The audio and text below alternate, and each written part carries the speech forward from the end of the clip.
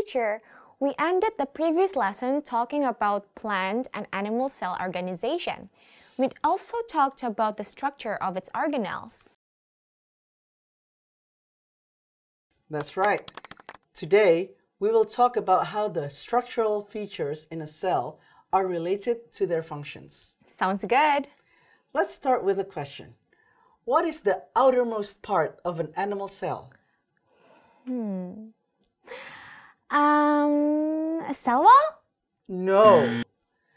Once again, what's the outermost part of an animal cell? Oh, animal cell. The cell membrane. Good. And what is the outermost part of a plant cell? Of course, the cell wall. Yes.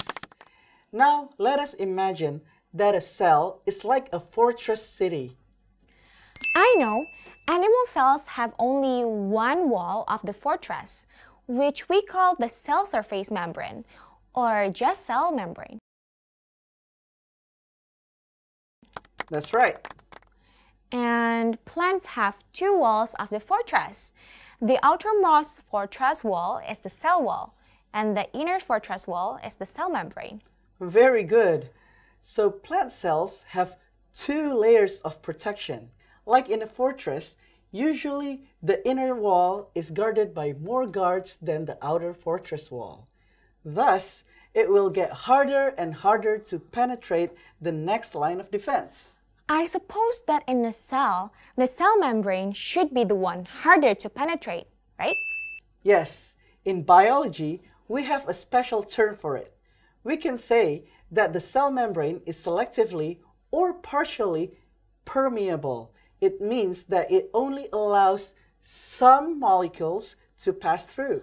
So what kind of molecules can pass through the cell membrane? Well, imagine a fortress and invaders. The invaders that have smaller and thinner bodies are usually more agile and can dodge attacks from the guards. Thus, they can enter through small gaps. In the case of cells, the smaller invaders are the small molecules like oxygen and water. So what are the identical structures of small gaps in a cell? These small gaps would be the minute pores in the cell membrane. I see.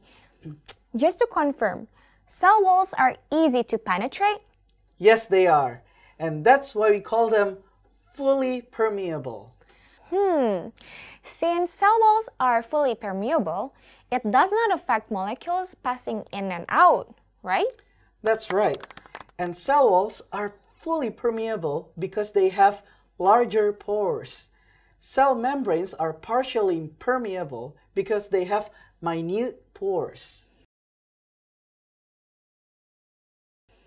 But why is that so? Well, this difference in permeability is due to the different components that they are made from.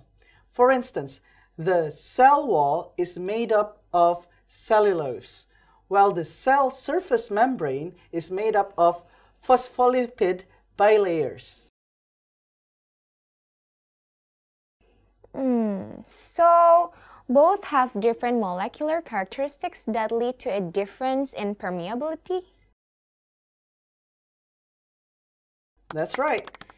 Now, besides for cellular transport, cell walls have other roles too.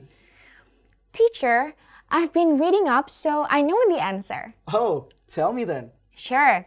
First, it keeps the shape of a cell.